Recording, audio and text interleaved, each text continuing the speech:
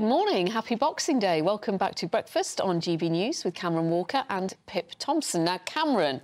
Yes. We know that you are a royal correspondent here on GB News, and something that, well, I don't know about you, but I love to do a quiz over Christmas, and there's loads of quizzes in the papers today. And this one is a memory game for 2023, and it's split into different topics, and there's a royals topic. Let's see if I'm still royal correspondent by the end of the show. Exactly, OK. Yeah. King Charles and Queen Camilla's two dogs, Beth and Bluebell, are what breed? Jack Russells. Correct. Yay! What nickname does Mike Tindall have for Prince William because of the future king's low alcohol tolerance? Oh, 1 pint Willie or something like that? Yeah, OK, oh, good. Well done. And finally, which actress plays Kate Middleton in season 6 of The Crown in which she meets William? Do you know, I don't know her name, I'm afraid. She looks very much like Kate Middleton did in the early 2000s, but I have no idea what her name is, I'm afraid. Meg Bellamy. OK, I think 2 out of 3 is OK. That's because all right. 2 are royal questions, and 1, I would argue, is actually showbiz, so it doesn't matter that I got it wrong. There's still 8 left, so we'll come back to it. OK, great. We've got the whole show to do the royal Christmas quiz. Good. Let's take a look at some of the newspaper front pages. Yeah, the Daily Mirror leads with King Charles being nicknamed the King of Peace after he calls for tolerance and respect between faith as thousands die in wars. The Guardian leads with an exclusive report that says children are at risk of diabetes, heart disease and other serious health problems after ministers shelve anti-obesity policies until 2025. The Daily Telegraph leads with the NHS being under fire after analysis shows menopausal women are 3 times more likely to be offered hormone treatments than others. The Daily Express leads with top Tories insisting that interest rates must be slashed to give the economy a vital kickstart early next year. The Eye are leading with the Tories facing a new threat for the next general election from Nigel Farage's party, Reform UK, as they continue to close the gap on the Conservatives. Well, joining us to go through some of the day's headlines is broadcaster Albie Amankona. Great to see you. And broadcaster AndrewEborn. Good morning, Andrew. Nice to see you. Happy Boxing Day to you both. What should we start with, Albie? You take us through the first story. Let's start with the King's speech, shall we? Because I think it was quite an important speech from the King yesterday. Really, I thought, hammered home the multi-faith society that we live in the United Kingdom. He made lots of references to all faiths. He made a reference to the Abrahamic family of religions, that, of course, being Judaism, Islam and Christianity. He also spoke about people with no faith. And I think that's particularly poignant at this time of year, because, of course, we do see a lot of a war going on, of course, in the Middle East between Israel and Hamas. And that is really a pseudo-religious war between a Jewish state and an Islamic group. What do you mean when you say pseudo-religious war? Well, it is really a war between 2 different religions in the Middle East, between Israel and Hamas. You have the Muslim-led Hamas organisation, which people call a terrorist group, and, of course, the world's only Jewish state, Israel. So a lot of people call that not just a pseudo-religious war, but a religious war. And he was making the point yesterday that we are from an Abrahamic family of religions, that actually these religions that all come from a similar part of the world share lots of common features. And it was still very much grounded in a Christian message, though. He kept referring to the Christmas story and the Nativity, but also helping others, didn't he? Yes, he did. He spoke about the armed forces and people working throughout Christmas, like many broadcasters were, of course. But he was speaking about the forces and how they were involved in the coronation and really making a reference to all of the services that people provide each other just out of the goodness of our hearts. Absolutely. Okay. We will come back to the King's speech. It'll be interesting to see what the ratings were for it. The one thing that was missing, which I always loved with the Queen, she used to have the photos of the family. Do you remember Yeah, that? I noticed that. And Harry was obviously not there. You had Fergie back in the fold, which I thought was glorious, although I have to say that the Mail's picture of her was probably not the most flattering. Fergie falling over is not really the best look, is it, for that particular side? But it was missing, those family photos. It felt quite, and I know people will disagree with me, but it felt quite businesslike for King Charles. Whereas I think when the Queen did her message, there was, like you say, because of the family photos, and she was normally seated, it was more sort of comforting, if you like. Yeah, I mean, it was a different style. It was filmed in a room which we don't see very often, the centre room of Buckingham Palace, which opens out onto the iconic balcony. It hadn't been done from Buckingham Palace for a few years, had it? No, it hadn't, because it was COVID and Queen Elizabeth was in Windsor Castle, and then, of course, the King wanted to pay tribute to his mother for his first Christmas message. But I think what was striking, OK, it didn't have family photographs, but it did have a real-life tree for the first time, as you can probably expect with King Charles, eco-friendly ornaments as well. No, absolutely, and all credit to him on that sort of basis. And as he said, he wants to be the king of all faiths, even though head of the Christian Church, and that sort of side, quoting from the Bible, "Do unto others as you have done unto yourself." I think all that is a really, really good positive message. But yes, there's an interesting backlash. I did think he missed the trick, and I think any father missing out on one son at Christmas is probably a sad. The thing is, it might have been a bit distracting because people would have been looking at the telly thinking, is Harry there? Is Meghan there? Put him there. Is Archie there? That was a golden opportunity to put everybody there. But even if he did put Harry and Meghan there or didn't, and some family members were there and some weren't, it would, as you say, Pip, perhaps distract from the message of his Christmas speech. Overshadowing.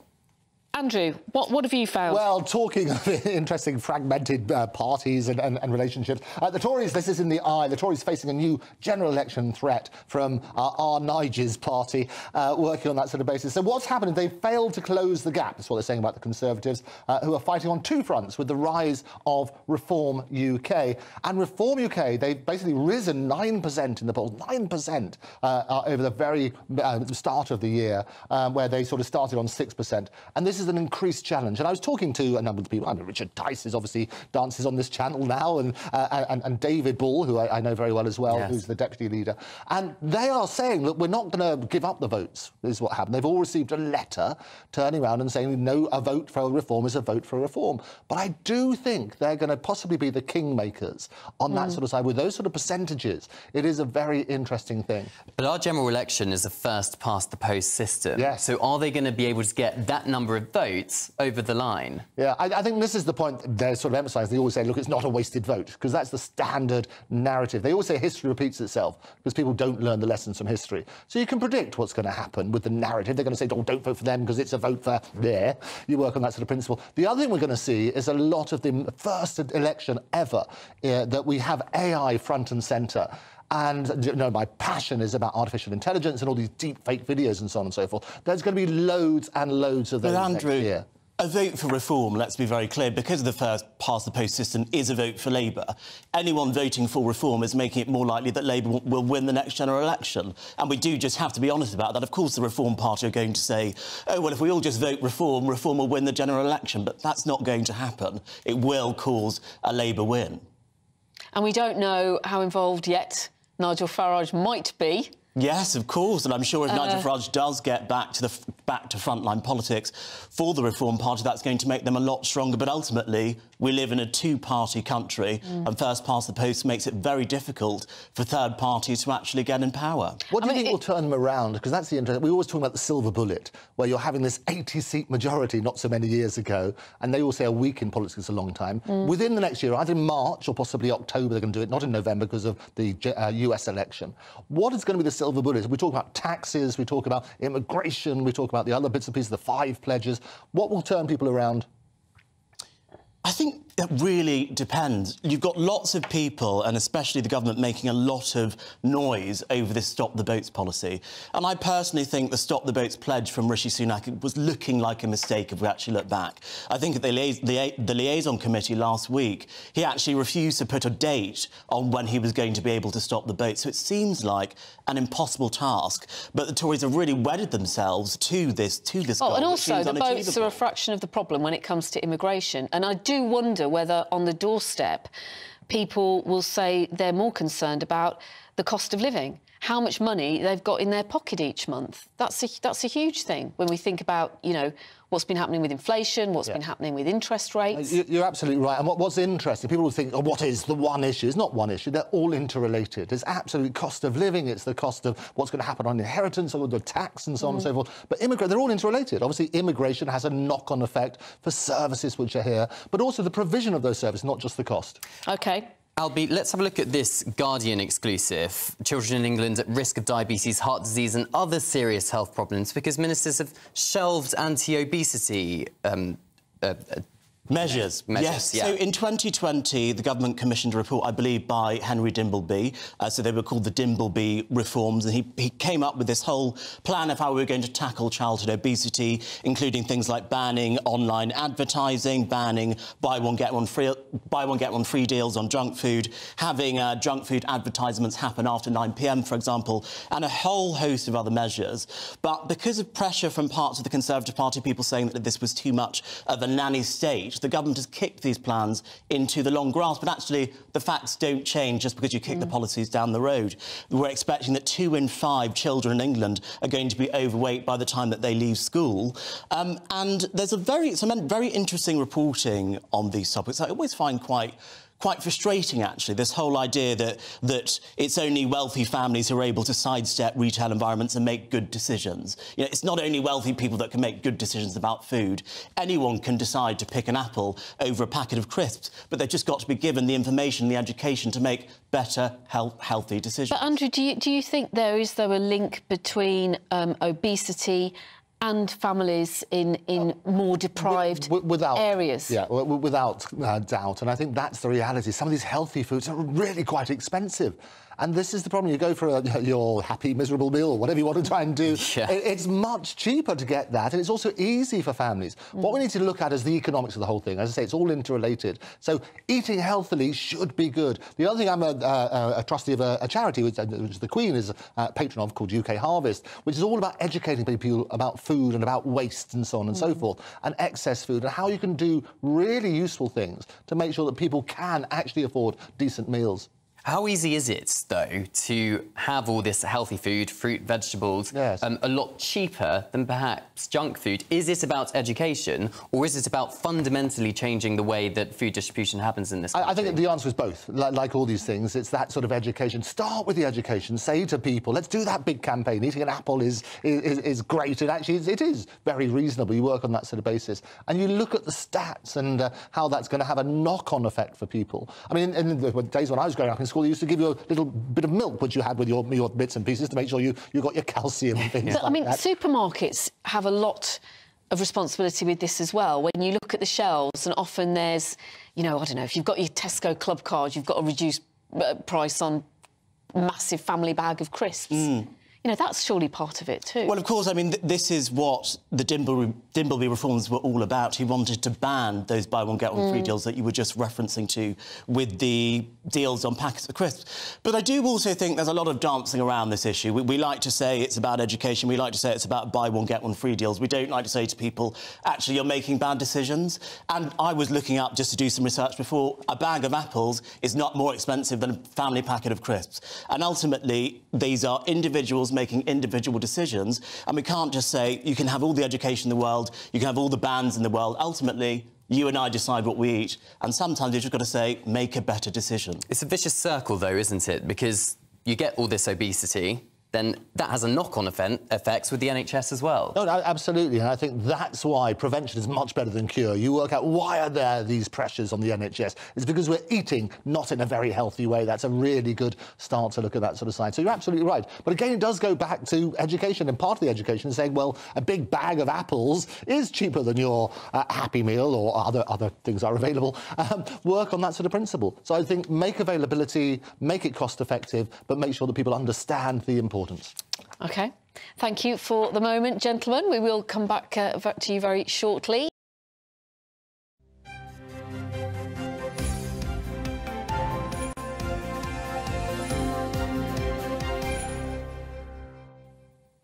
Very good morning to you, and happy Boxing Day. I know it's winding a few of you up, but there's plenty of other people who are with me on this and are saying there's nothing wrong with Happy Boxing Day. Pip's not going to let this go, I'm afraid. No, I'm not. I've got a bee in my bonnet about this. But Steve in Herne Bay in Kent, you agree with me. Who else have we got? Judy in Aberdeenshire as well. I believe it agrees with you. John in Dover says, I've been saying happy new Boxing Day for about 35 years. Why is it new Boxing Day? Let us know, John. Bob says, Boxing Day is the second day of Christmas tide, the 12 days of Christmas, so you're quite entitled to say Happy Boxing Day. Keep the happiness and joy going. Rix doesn't agree with you, though, I'm afraid. Pip. Oh, Rix. Says, It is not a thing, and by saying it, it just sounds so ignorant. OK, I am ignorant. But plenty of people do agree with you, Pip, so it's fine. Kath says, I'm doing a crossword while watching you. One of the clues are something Boxing Day. The answer is, you guessed it, happy. So it must be officially correct. I mean, if it's in a crossword, it must be correct. We'll ask Albie and Andrew in a minute what they reckon about this, because we're clearly getting a debate going. Yes. But let's first of all just take a look at some of the newspaper front pages. And the Daily Mirror leads with King Charles being nicknamed the King of Peace after he calls for tolerance and respect between faiths as thousands die in wars. The Guardian leads with an exclusive report that says children are at risk of diabetes, heart disease and other serious health problems after ministers shelve anti-obesity policies until 2025. The Daily Telegraph leads with the NHS being under fire after analysis shows menopausal women are 3 times more likely to be offered hormone treatment than others. And the Daily Express leads with top Tories insisting that interest rates must be slashed to give the economy a vital kickstart early in the new year. The Times leads with Labour drawing up a legally watertight alternative to the Rwanda plan, so Sir Keir Starmer is no longer seen as having a weak stance on immigration. The Eye are leading with the Tories facing a new threat for the next general election from Nigel Farage's party, Reform UK, as they continue to close the gap on the Conservatives. Well, joining us to go through some of the day's headlines is broadcaster Albie Amonkona and broadcaster AndrewEborn. Happy Boxing Day to you both. Happy Boxing Day. We love it. It's got to be good. But do you know why it's called Boxing Day, which will tell you why it is happy? Do you know why it's called Boxing Day? Tell us. I will tell you, fact or fiction. It used to be that they used to give boxes to the poor to help them out, which obviously made them happy. It's spreading the good cheer after Christmas time. So you are absolutely right. Happy Boxing Day is the right way to do it. It's boxes to the poor, and that's what happened. But from boxes to foxes is what we should look at. Because boxes to foxes. See what I did there? Very good segue. And what I love, I mean, your debate, what I love about your show is you are brilliant at shedding more light and less heat on the topics. I thought it was a great debate, but I think we should look at what the law actually says at the moment, because they're saying that Keir, basically, there's this hunt feud. They're warning about this sort of, if you upset the people who are supporting this sort of hunting. But fox hunting is illegal in England, Scotland and Wales. It's still legal in Northern Ireland. And what they're saying is basically under the Hunting Act 2004, but there's this thing called the trail hunting is what they're doing. And basically they've got a particular scent. And people talk about loopholes. I think we should dig a bit deeper as to what those loopholes are, especially on the PC breakfast show, the Pip and Cameron. See what I did there? Yes. If you work on that basis, what they're saying is that these trails, sometimes the hounds go off track. And it's such an emotive topic. And you're right, and seeing foxes being pulled apart, you're absolutely right. It's awful on that sort of basis. What we need to look at, though, is what are those loopholes and do they really need closing? Because the reality is that it is already banned. That's what we need to say to people. When they're doing this trail things, which is an essential part for some people of the traditions of England and Wales and various other places as well. It's an essential part of the countryside. To turn it into a political side, where Keir has said, oh, we're going to ban all hunting, including trail hunting, they're very worried about there being losing lots of votes as a result. But part of this debate, isn't it, about the legality of it, is to do with intent. Yes.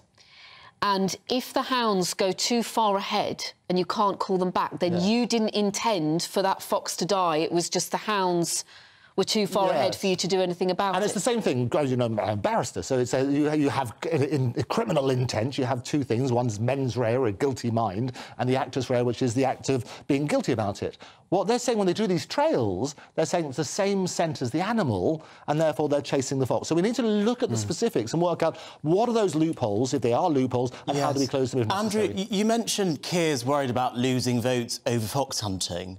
How many votes do you think are in fox hunting? I've got to be honest, I don't particularly care about fox hunting. I'm sure it's not very nice for the foxes, but ultimately this is something that a very small part of the population tends to be more the upper classes. I know it is an important issue in the countryside, but there are many people that might be watching this show who actually just think, well, we banned it back in whenever it was, and now let's just move on to something else. I think you're right. It is controversial, but whether it's on the top 5 list of what people actually care about when it comes to voting.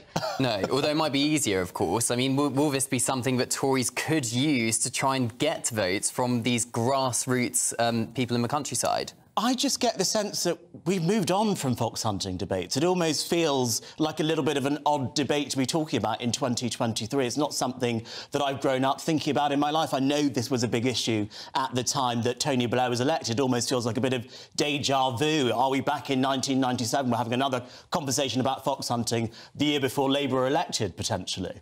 Well, it's interesting. Lord Mandelson, this is reported in the article as well, he admitted that Tony Blair's fox hunting ban was one of the policies he most regrets.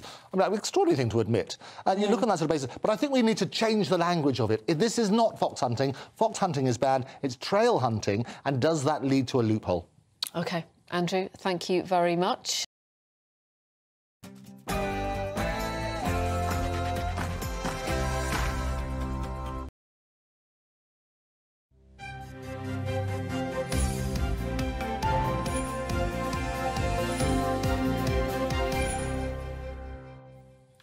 Welcome back. Let's take a look at some of the newspaper front pages for you. The Mirror leads with the King being nicknamed King of Peace after he calls for tolerance and respect between faiths as thousands die in wars. The Guardian leads with an exclusive report that says children are at risk of diabetes, heart disease and other serious health problems after ministers shelve anti-obesity policies until 2025. The Daily Telegraph leads with the NHS being under fire after analysis shows menopausal women are 3 times more likely to be offered hormone treatment than others. The Daily Express leads with top Tories insisting that interest rates must be slashed to give the economy a vital kickstart early next year. The Times leads with Labour drawing up a legally watertight alternative to the Rwanda plan, so Sir Keir Starmer is no longer seen as having a weak stance on immigration. The Eye are leading with the Tories facing a new threat for the next general election from Nigel Farage's party, Reform UK, as they continue to close the gap on the Conservatives.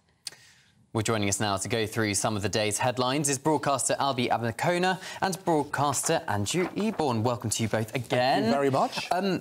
Lovely story, first of all, Andrew. A blind schoolgirl with a brain tumour having a bit of a surprise from the Queen. Isn't that absolutely glorious? Olivia Taylor was her name, and she's had a troubled childhood. She's had a lot of chemotherapy and so on and so forth. And she was invited for tea with the Queen, and she said her first taste of tea, "I love tea," to which the Queen replied, "Oh, you love tea, there you are. You'll be able to have tea from now on." What I also loved, it was in the very room that glorious Paddington sketch took place. So she was in there and everything else, and she brought her own little bear along, which I think was called Corrie after the coronation, and Corrie has been with her, there she is, Corrie has been with her at every time she's ever had a procedure. So the Queen is wonderful at touching the hearts and souls of all sorts of people, and she was particularly good on this one. So it's lovely to have a good story on Boxing Day, and what a happy Boxing Day it's made it. Absolutely, and a very festive red colour she's wearing as well. Albi, we've been talking about what we've been doing on Boxing Day, Christmas Day. People like me did nothing but eat and drink, but other people went nuts and went for a very cold swim. They did, and they do it all across the country. On the front page of The Guardian this morning, we've got some pictures of people taking part in the Christmas Day swim at St Agnes in Cornwall. But these Christmas Day open water swims happen all over the country. They happen at beaches down on the south coast. They happen in London, over at the Serpentine. Is it something you've ever wanted to do, Cam? It looks very, very cold. I mean, I must admit, I'll go swimming in British waters in the summer.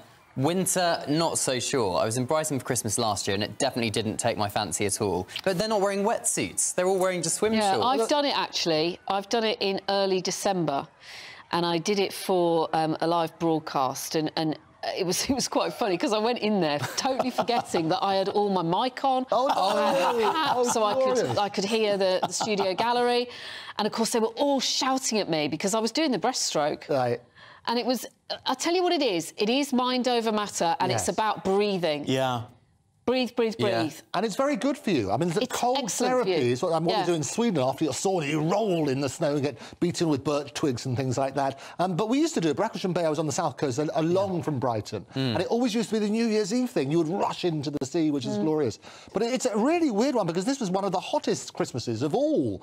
But what I found extraordinary, I was looking at the meteorological website in terms of how they define a white Christmas now, because it's changed. And what they've said is that if a single flake of snow falls anywhere in the UK between that 24-hour period from the 24th of December, that will count as a white Christmas, which I think is cheating a bit. Even if it is very warm. And it happened in the Scottish Highlands. Now, Andrew, unwanted Christmas gifts. Yes. You know, as grateful as we are, there's always some of us who decide to sell things on. We say just a few of us, but actually it's a huge percentage. They're saying a third of young people will sell on their presents. A third. How ungrateful is that? Why just young people? Well, I don't know, because I think the old people just don't confess to doing it. I think, but they're saying it's the online auction sites and so on and so forth. And they're saying it's about, the survey was for 18 to 34-year-olds. Nearly 3 in 10, 29%, plan to sell their unwanted gifts, which is sort of begs the question about why would you do that? And this whole thing about Christmas and forcing people to have fun and forcing them to exchange gifts and so on and so forth, which they don't really want to do, I think we need to have a bit more honesty about it. And it works on that sort of principle. Albie, you're younger. Yes, do you resell your unwanted? I don't normally resell them. What I tend to do if I get a Christmas gift I don't like is I will gift it to someone else. You know, it's quite often that thing, you have a dinner party, someone brings over a bad bottle of wine, you just give it to the next person when you go to a dinner party at their house. And I think in this story as well, Andrew talks about 1/3 of young people. It's actually one in 6 people in general actually list their unwanted Christmas gifts on websites. So it's something we all do, and I think it's a good way to counter waste. That is very true. Could give it to a charity shop as well. It's always another alternative.